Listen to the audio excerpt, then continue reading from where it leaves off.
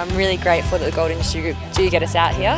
They don't have to, but we're so lucky that they do, and we get to work with these beautiful people. So yeah, I mean, what a job, I'm very lucky. WA is an incredibly large state, and for us to be able to have that partnership with the gold industry, which means that we can get out there in the community, into the regions and visit more of the state and not just stay in and around Perth, is really rewarding for both us and hopefully for the girls as well.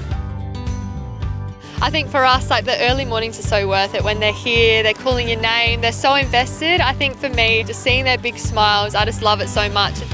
Yeah, I think it's really important that the regional girls get to just sit down and have a chat with us. We often don't get out to regional communities, and yeah, just the opportunity to share our stories and I guess inspire them to follow that Netball WA pathway. I think that's the really important thing here. Well, I think some of the girls actually have better skills than I do, so we might see a fever player out there. I think it's been really interesting today. There have been so many synergies between both netball and the gold mining industry. We had time to sit down and to speak with some of the key workers around projects that they've been working on. I think the crux of teamwork and excellent leadership falls across all really good work environments. I think our relationship with GIG is super important. They're a big influence for us, and I think anything that we can give back to them is instrumental. It was actually nice to see what their specialty is, and hearing so much knowledge. I guess for me, I didn't really know what was going on with mining, so it was nice just to know about gold and that it's got its own DNA, like all different things like that. My mind was just exploding. I think that's why we love working with GIG so much, that we get the opportunity to come out to these incredible places and get to hang out with some really incredible kids and just share our knowledge, but yeah, just get out into the community.